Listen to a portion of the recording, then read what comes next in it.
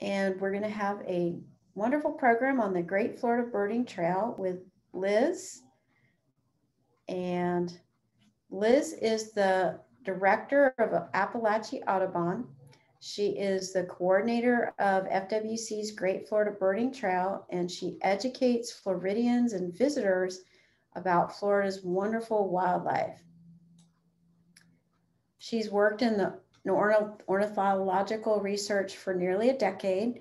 She earned a bachelor's degree in evolutionary biology from Harvard University and a master's in biology from Virginia Commonwealth University. She has had the pleasure of working with Leach's storm petrels, Florida scrub jays, cerulean warblers, golden winged warblers, and her favorite, prothonotary warblers. So I'm going to stop my screen share, and I'm going to let Liz go ahead and share her screen.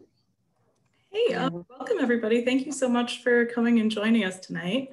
Let me see, I'm usually a Teams person, not a Zoom person, so hopefully everyone can see my screen right now. Yes. Okay, excellent. Yeah, so I'm the coordinator of the Great Florida Birding and Wildlife Trail with FWC. You guys have probably seen the signs around with the swallowtail kite. And as you said in the introduction, all of my background before this job was in wildlife biology and other kinds of research. And when I found out that there was a job in FWC that was in the wildlife viewing section, it sounded like a dream job, and it really also is. So first I want to start with just why FWC has a wildlife viewing section. I mean, we mostly focus on our hunting and our fishing, but there are a few of us who get to work on this. So our mission as an agency is to manage fish and wildlife resources for the long-term well-being and benefit of people. And sort of historically, especially when we used to be the Fish and Game Commission, that has to do a lot with hunting and fishing and managing those resources. But as we're seeing more and more people move into this non-consumptive model of enjoying wildlife, we're becoming more and more important as this wildlife viewing section. And so I want to talk a little bit about why wildlife viewing itself is so important. As a researcher, for me, one of the big things is that it creates data. So a lot of folks I know use eBird. Probably a lot of you have your eBird accounts. And this is actually about a year old, so it's probably a lot more than this right now. But as of a couple of years ago, there were 420,000 active eBirders around the world. And they'd reported 590 million bird sightings, which is absolutely incredible. And 220 scientific publications have come out of this data set and used this extensively. One thing that you can do with this kind of data is to look at range maps and look at abundance of these species. So here I've hidden the name of this bird for the range map, but you're going to see as I play the animation how they travel during the year. So we're starting here in January with a higher abundance down here in Florida, up in the Midwest and down in Texas. And then as we move through the year, we can see that they're migrating all the way up north into North Canada and then returning down. And then the animation freezes, but that's okay. You see where it's gonna go. And then of course we have this one population that's resident here in Florida. So I can't see the, oh, I can see the chat right now. Oh, no. I shouldn't have done that. Okay, does anyone want to guess what it is in the chat?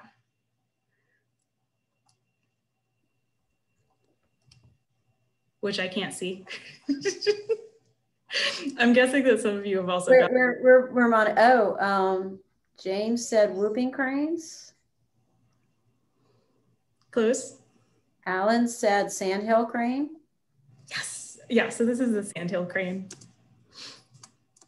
Yep, sandhill crane. So you can see how it's moving over time. And first, number one, this is a really cool animation to have. They're just really fun to look at. There's a lot of fun ways to play with the data. And if you're a birder, you can use this kind of thing to figure out what times of year you can go out to see different things. But as a scientist, it's also really important because you see what areas they're utilizing. So if you see a lot of birds in this area, you want to be sure that you're protecting habitat for birds in those areas, and you can really target spaces that need to be conserved more effectively. This data can also be used for important conservation action. So one good story is how this eBird data was really important to list Rufer redknot as a subspecies that was threatened, which of course gives it extra protections. You can imagine if you're a scientist working in ornithology, you don't always have great funding sources. You're not really rolling in money for that kind of research. So you can't hire a ton of technicians to go out and do these kinds of surveys. So having, 420,000 people who are helping you collect this data is an invaluable resource. This is one thing that I did when I was in graduate school, just a quick little project, which I thought was pretty interesting. I could use the data to look at the times that this species, black-burning warblers here, were arriving on their breeding grounds or arriving in North America. You can see down here in Florida, they're starting to arrive, orange here, April 23rd, and they're getting up to the northern part of their range by the end of May. And then I was able to relate that back to some climate variables. And so looking at predictions and climate change, you can see how the range, the timing of migration might be shifting. So if the temperature were to rise on average by 3.7 degrees, you have a huge change in the arrival times. So here in Florida, we'd be getting them as early as April 15th. And that doesn't seem like a huge difference, but a lot of these birds are relying on other things that are sort of happening at the same time as their migration. So they might have insects that are emerging to eat. Some birds might have flowers that are blooming that they're following, like hummingbirds. And so if those plants are using a different cue, something like sunlight that would stay stable over time, and the birds are showing up at the wrong time, that's not going to be great for them. So this is just sort of a lot of things that you can do with this data set. Another example of how wildlife viewing creates data, I don't know if folks are familiar with the iNaturalist app and the iNaturalist database. I see a little bit of nodding. And I saw one of the photos that you guys had in the slideshow earlier was from iNaturalist. But if you guys aren't familiar with the app, I would highly recommend it. So it's sort of magical. All you have to do is upload a picture of any wild animal, any plant, any fungi, and then the community and the image recognition software that it has will help you identify it. So they compare that to their database of all these things that have already been identified, and it uses its machine learning, computer vision magic to help you understand what it is. And it also takes into account location. So if that thing has been seen in that area, it says it's more likely to be that species. And so you can get a pretty good ID just based on that. But then it's also kind of a social network. So people will come in who know what they're talking about if you don't know your ID super well on something like plants, and they'll either confirm it or tell you what the correct ID is. And it's also really helpful because oftentimes people will come in and they'll explain why it is the thing that it is. So it's not just telling you that you're wrong. It's a very friendly community. Yeah, so really you just have to snap it on your smartphone. And if you're out of service, you can always upload it later as well. So in addition to being really cool for identifying things and learning a lot about what's around you, it's again useful for biologists and for conservation managers. So this is an example of a project that was done in South Africa in iNaturalist. And what they did was they just asked folks to go out, snap pictures of plants, and add them to this project in iNaturalist. So anytime someone found an invasive, anytime someone found an invasive species, the people who wanted to eradicate those knew right away before it could get out of control. So it's a really cool program to catch things like that. We at FWC are also using iNaturalist projects. So for all of our wildlife management areas, we've got 47 lead wildlife management areas across the state. We have a project. So we can see everything that's cited there. So again, we have not a ton of area staff on these areas, but having people who are going out and collecting this data for us is so helpful to just know what's on the property and see trends over time. So here, I think this is split oak.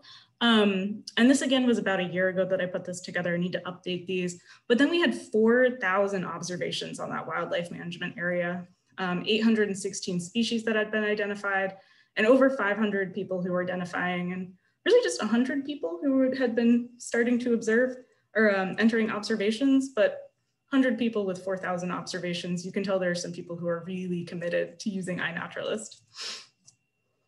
Okay, so my background, of course, is in biology, and I love birds. So it's enough for me that this wildlife viewing is helping to contribute to conservation. But not everyone necessarily sees the world like that. For some people, it's really all about the bottom line.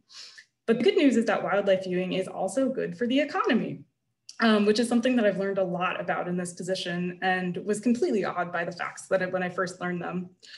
So this data is from 2011, the most recent time we've done a comprehensive survey on wildlife viewing and economics in Florida. But in that year alone, wildlife viewing in Florida generated almost $3 billion. If you compare that to the orange industry, I think actually all citrus, they only generated $1.2 billion. So I would argue that our standard license plate should probably be something like a Florida scrub jay instead of an orange. But of course, again, I am quite biased. Another really great fact from that study, there were 45,000 jobs supported in that year by wildlife viewing and tourism, which was more than the airline industry in Florida. Really an incredible statistic. So again, almost $3 billion generated in a single year. And this is great for a conservation incentive for folks who aren't so conservation minded on their own. It's also great for rural economies because a lot of these places that have great wildlife don't necessarily have those other income generators related to tourism, like the theme parks or the beaches that are drawing in people. So it's really great to help those areas out. And the other thing that we've learned over the last year and a half, sort of unfortunately, is that this industry is resilient in times of crisis. So when we had people who weren't able to visit as much and to go to these other attractions that Florida is popular for, people were still going out birding. In fact, they were birding more than they ever had before. So this is an article from the New York Times. The birds are not on lockdown and more people are watching them. It was wild to see how much sales of things like kayaks, canoes, binoculars, tents increased over the last year and a bit. I know friends who were trying to get kayaks who had to wait a month and a half because they were all in back order. So while that is very frustrating, this is just another example of how it's really important to the economy, especially here in Florida. And then the other thing, the big thing I think about wildlife viewing is that it gets people to care. Because if you're out there and you're having these experiences with wildlife, you're automatically going to become an advocate for them. You can't see a bird like a prothonotary warbler and not really fall in love with it, I don't think. So people who are wildlife viewers are some of the most passionate advocates for this wildlife and for conservation in general. We need passionate advocates.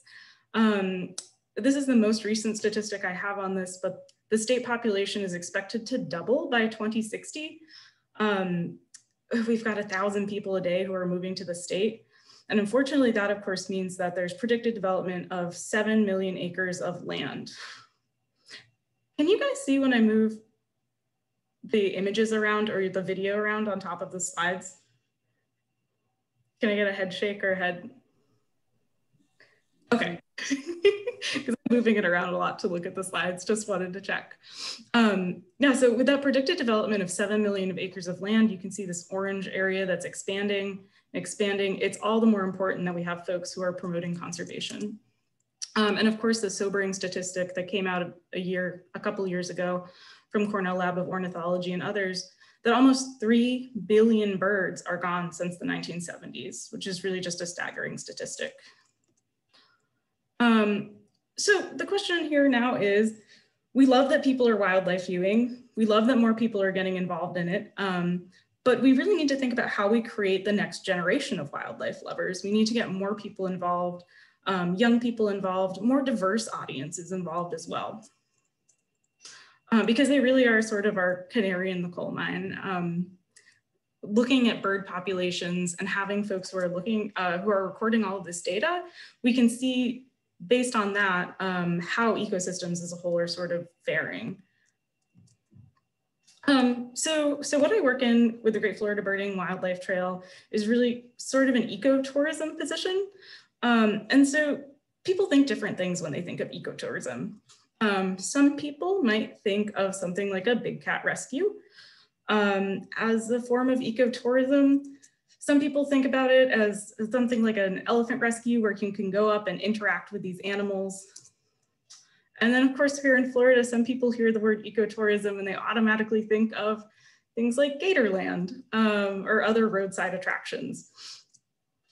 Zoos perhaps are an ecotourism thing. Some people might think of it. And of course, they do a lot of important work in terms of conservation and in terms of education.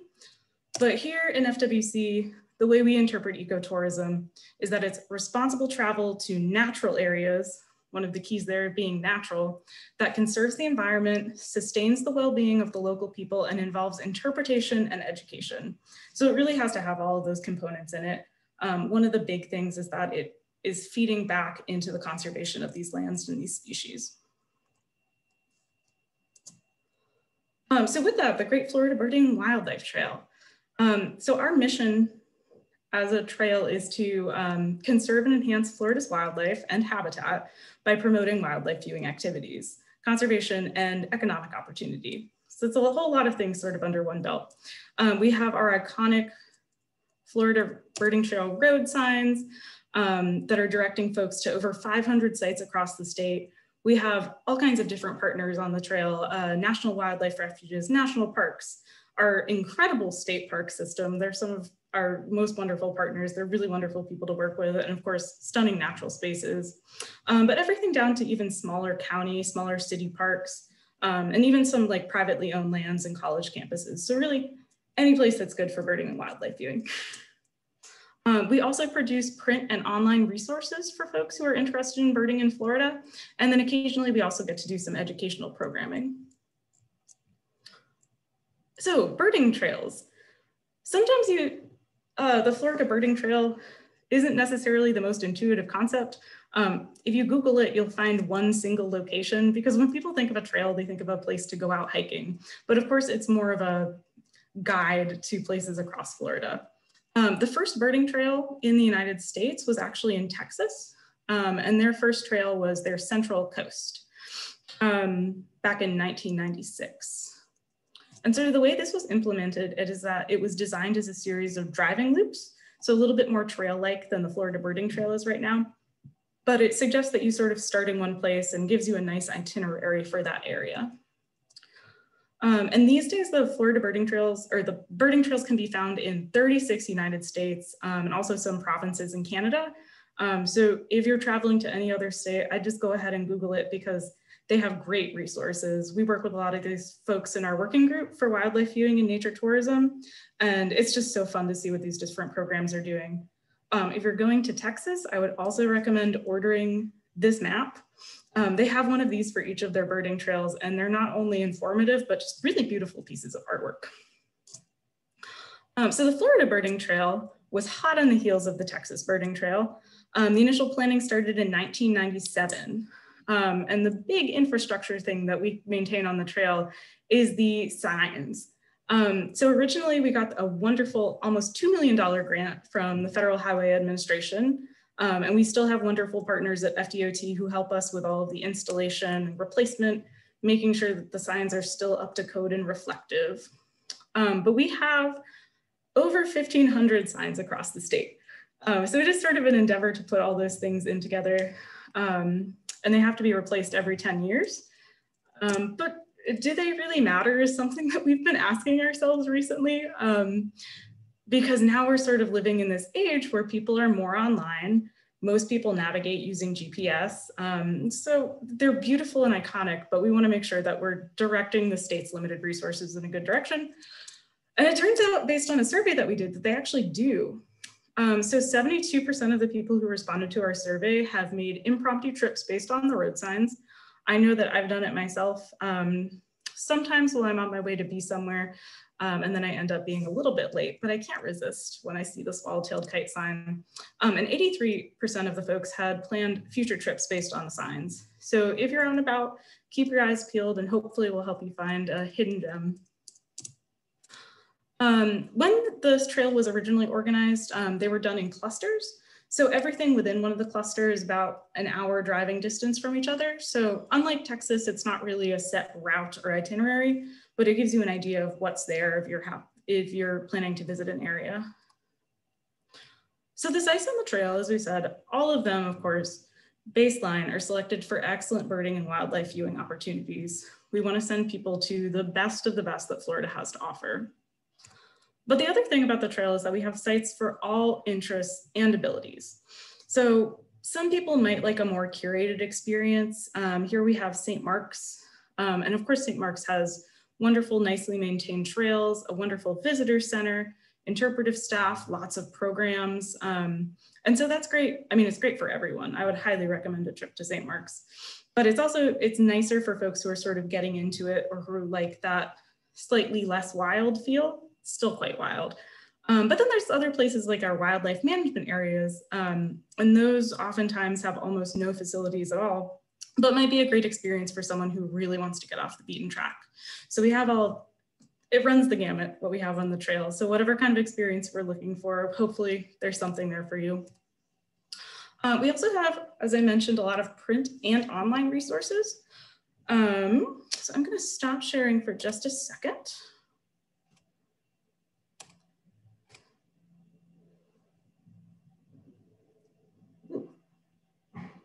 Okay, and then I'm going to start sharing again.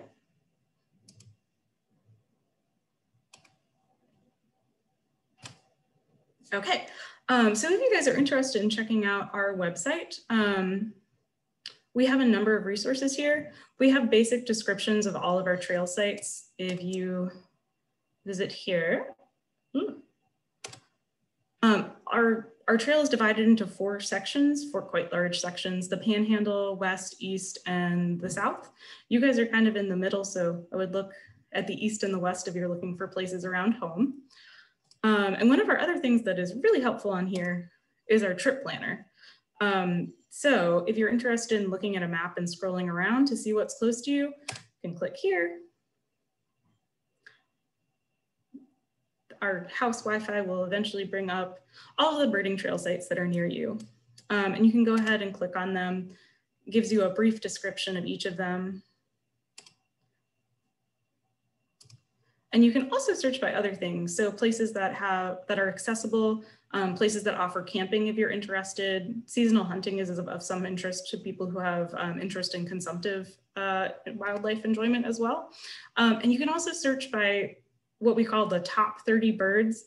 So back in the day when the Florida Birding Trail was first being organized, there was a survey that saw what species folks were really interested in seeing when they were making trips to come visit Florida. So these are sort of our creme de la creme that we identified people as being interested in. Then we'll return. Uh-oh.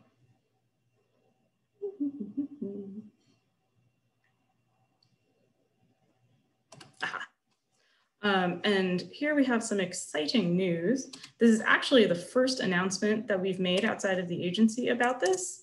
It's going out in our social media tomorrow and then next week through our newsletter, but we have brand new physical copies of our birding trail guides. So we have these for each of the 4 regions. There's some nice hefty books that offer hopefully a lot of information, but they have every site with its description, as well as maps of each site.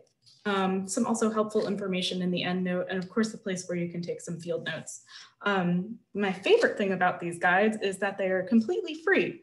So I just love handing out things that people can use, especially when they don't have to pay for them. So I will share a link. Hopefully I'll be able to send that a little bit later, or I can pop it in the chat later, where you can order these publications and we will just mail them to you free of charge. We hope that everyone really enjoys them. And if you do happen to get one of the birding trail guides, there's also a link to a survey at the end. We'd really appreciate feedback so that we can continue to improve products for you. Of course, all of our trail sites have a highlight on the website, just a brief description and a photo. And we always really appreciate it because we're only a few people on the ground. If you happen to be visiting one of these sites and you notice some kind of glaring error, something that's been damaged or lost, or some exciting new thing that potential visitors might really enjoy, you can always contact me and we'll get that updated right away. We also offer a newsletter monthly, and we have about 42,000 subscribers. We usually have public interest stories, trail highlights, a listing of events every month, and then sometimes other announcements, science spotlights or species spotlights, just kind of a fun thing to read. So if you're interested, you can also subscribe to that under the Kite Tales tab on our website. And I also want to let you guys know that if you have anything that you're interested in publicizing as an organization or is something else that you've heard, some exciting news piece, we're always happy to help advertise that both through our newsletter and through our social media. So we have our Facebook page and our Instagram page, of course. There's been talk of a TikTok as well, but all of us are slightly too old to really know how that works, so we're still learning. We occasionally get to do presentations and programs throughout the state too. Here's me and my coworker, Travis Blunden. We got to present on the birding trail and wildlife viewing in general at a trip where we were presenting to some teachers so that they could learn some more information to share with their students. These are relatively few and far between, but we do love getting out in the field to interact with people one-on-one. And we also, perhaps not so much of a service as a shameless plug, but we've recently started a Florida Birding Trail store, which you can also access on our website. And we've got some really fun stuff, I think. I should have brought my mug. I have a very boring one today, but we have mugs for the Great Florida Birding Wildlife Trail. We've got fun t-shirts and stickers. And actually, again, this is a first announcement, but we are just released a new line of items from our featured artist. Her name is Sam Wayman. She's based in Gainesville, and she makes these really, really fun, whimsical art pieces, and she's allowed us to use some of this work for our products. So I purchased one of these t-shirts, and I purchased a pillow, and I've gotten a mug too, and I really like all of them. So if you're looking for any kinds of gifts or something to spice up your wardrobe, feel free to visit and check our products out. One other thing that we do in our wildlife viewing section, this isn't necessarily related to the birding trail, but it's a fun program that I always like to share, is the Wings Over Florida program. So this is a way to kind of get more people involved in wildlife viewing. It's a very sort of a fun, rewarding way to get into it. So for people who are keeping lists, we offer certificates when you see certain milestones. Originally, the program was just for birds, but now also includes butterflies. So you can get your first certificate with just 10 butterfly species or 25 bird species, and then the numbers go up from there. 300 for birds is our maximum, so we challenge folks to get there. I'm certainly not there yet. And of course, all with the goal of increasing engagement. We're always looking for new partners who can join us in Wings Over Florida. So you can apply for certificates online at any time by yourself. But if you're someone who's already leading bird walks or butterfly walks, and you would like to give these certificates out to people, perhaps for a beginning birder class especially, you can get in contact with us and we can give you those things to hand out to your participants. And I put Travis Blunden, who I showed earlier in a slide. He's our Wings Over Florida coordinator. So I can put that contact information in the chat as well, and it'll be available here in the YouTube video. But he would be happy to hear from anyone who'd like to be handing out those certificates. A couple years ago, we also started Big Year, which I really enjoy. We get a new piece of artwork every year. A while ago, it was Black-birding warbler. This year's bird is going to be the black-bellied whistling duck. We just got our artwork in, and it's really beautiful. And then our butterfly is going to be the red admiral. So however many species you see, we'll send you out a certificate with your name and the number of species that you saw, so you can frame it or just hang it on the refrigerator. And we also have Big Year buttons. So we're hoping that people will enjoy collecting those year after year and challenge themselves to beat their previous records. So looking forward, what we're hoping to do with the birding trail, we've got a few different projects. One of the things, of course, is that we're trying to focus on newer audiences. We are always trying to grow the base of wildlife viewers. So we're targeting, of course, younger folks. And it's so exciting to hear that you guys are doing a Young Birders Club.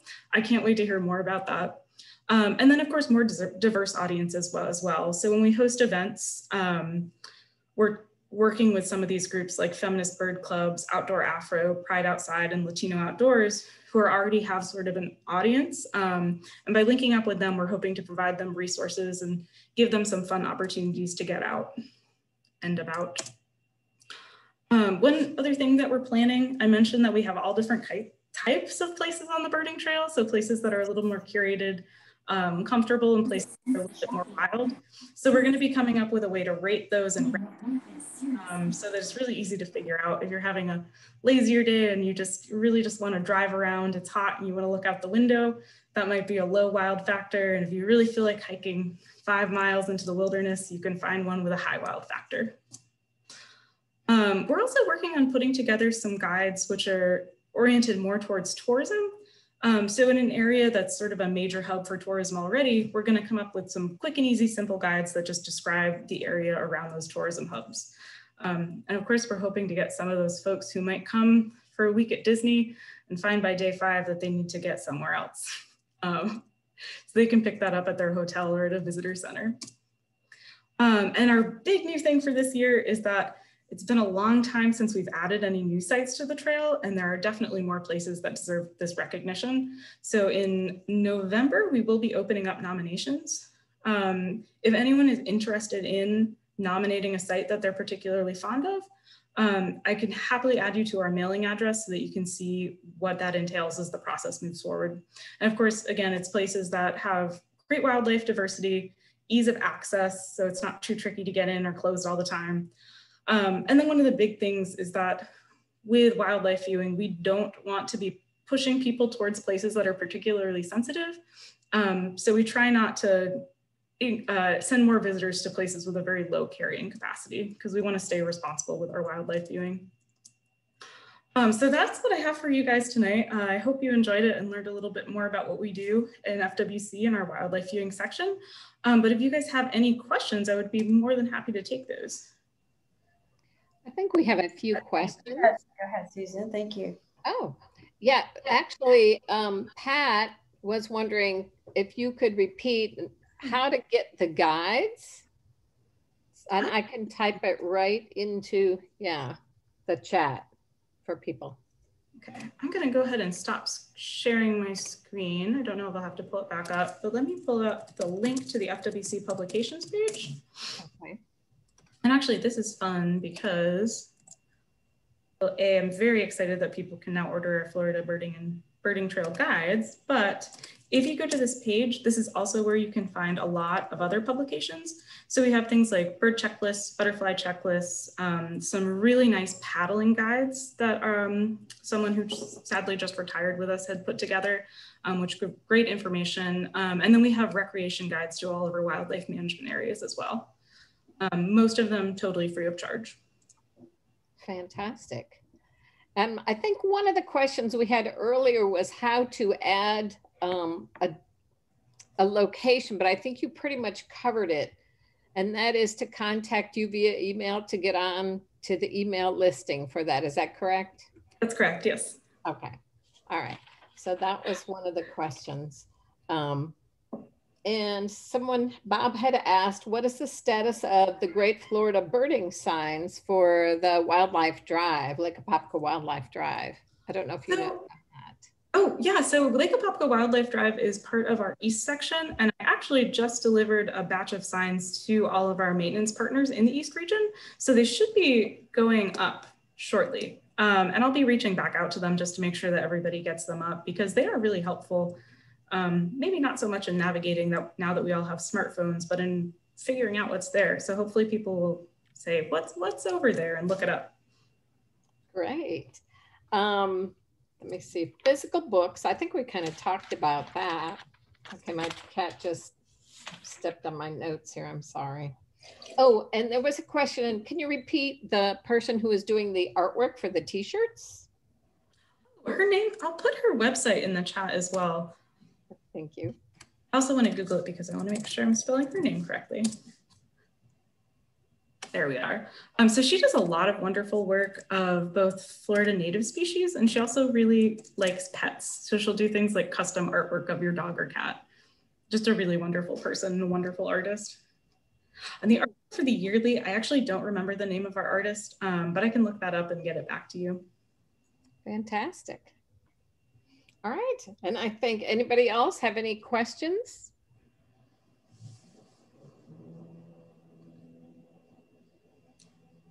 I've got to say the Wings Over Florida program is a lot of fun to do. It's just, even individually, it's just to challenge yourself to get to the different levels, or for your kids or grandkids.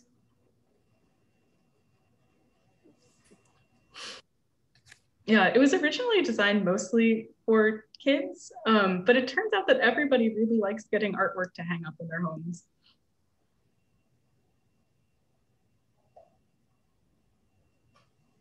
Okay, Deborah has a question. Where do you like to see prothonotary warblers? Oh, I like to see them everywhere. Around here in the Panhandle, I usually go out to sort of the marshier places out in the Apalachicola Forest area. Rowlett's Creek is a place that I really like to go if any of you ever get the chance to go there. It's owned by Coastal Plains Institute, and they do a lot of really cool work there. Yeah, but they're definitely my favorite. They are.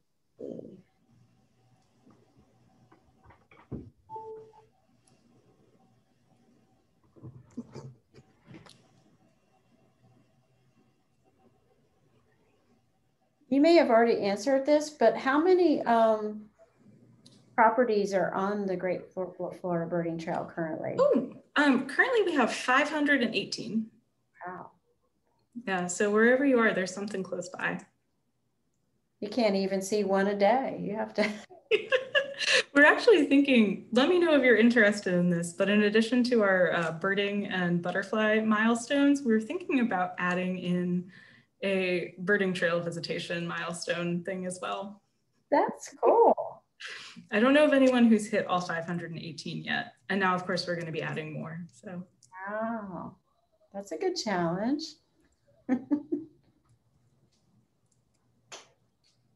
Ooh, what site on the trail offers the most species, non-migratory?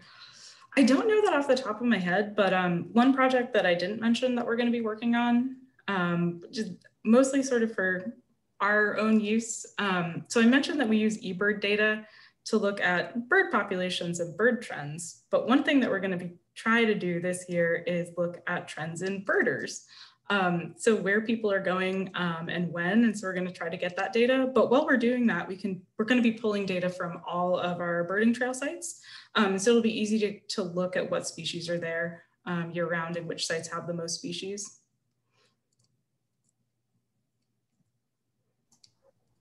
Pretty cool. Though some sites, they have more birds than are reported on eBird. Get to those underbirded sites because there might be some real gems out there. Very true. It might not be that the birds aren't there, it's just people aren't visiting as much.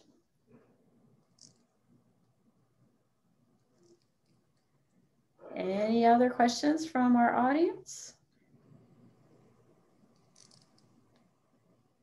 That was an awesome program. Oh, well, thank you guys so much for coming. If you have any other questions that you think of, feel free to shoot me an email. I'll pop that into the chat too here. Pretty easy to remember. It's just first name, last name at myfwc.com. We did have one more question. Is there a better time of year to visit the birding? Oh, Florida in general, not right now. Actually, I mean, now things are starting to pick up again for migration, but definitely migration is a wonderful time to come. The dead of summer isn't necessarily people's favorite time to get out and about, but in any season, there's going to be something interesting to see. I will have to say in the summer, if you go to the Lake Apopka Wildlife Drive, you get the little bitterns are playing everywhere. The least bitterns that you don't get to see when it gets a little busier, and they leave, you know. So those are, if you really like to see those birds, are very cute. And I think Linda asked, is there a direct link to the guides? So unfortunately, as somebody else mentioned in the chat too, The FWC publication ordering page is a little bit tricky. So if people want to duck out, of course that's fine, but let me share with you really quickly, just it's 2 short steps to get there, not necessarily the most intuitive, but the link that I sent you guys to the publications page has this place to go to the publications order form. So if you click on that, you come to yet another complicated drop-down menu. And you can search for everything that the agency provides. There's a lot of really cool stuff from the different divisions and sections. Lots of stuff. But if you go to bird watching, which really should be wildlife viewing, because we're trying to get people looking at everything. And then search, you'll find this link right here. And you just check off the ones that you're interested. And when you submit the selections, it'll take you to a page to put in your address. But if anybody has any questions about that or can't get it to work, you can always email me either to ask how the publications page work or just send me your address and I'll get them shipped out. I think you're going to get a lot of orders. I'm excited. We're going to have some busy days of fulfillment ahead. Yeah, they're much better in people's hands and out in the field than they are sitting in our warehouse. Exactly. Exactly. I know I'm going to go on and order a few. Yay. I'm excited for the signs at the wildlife drive. Yay. I'm excited to have them up too. Mm-hmm. And I think Pat had one more question, and she was saying, do you use the eBird voice recognition or voice identification? Oh, I think maybe, do you think maybe Merlin? Yeah, Merlin. It's the same group. Yeah, the Merlin voice, bird voice recognition or song recognition. Sound recognition, which is very, very new. I have not used it myself before, but I'm really excited. I know that technology just keeps getting better and better. It's just it's so cool what we can do with machine learning. As I said, I think it's kind of magical. Yeah, it's pretty cool. It's not 100%, but it's very helpful when you're out in the field. And it's good to try to guess what it is and then record it and see, if you got it. It's a good way to learn. And he says it works great. He's been using it, so. It is fun. We'll see how it does with warbler chips. That is yet to come. Right, very good. So we look forward to everyone joining us next week for our bird chat. And in the meantime, be sure you go to our Facebook page because we're adding events all the time. So you'll start seeing that. We got some really fun ones coming up.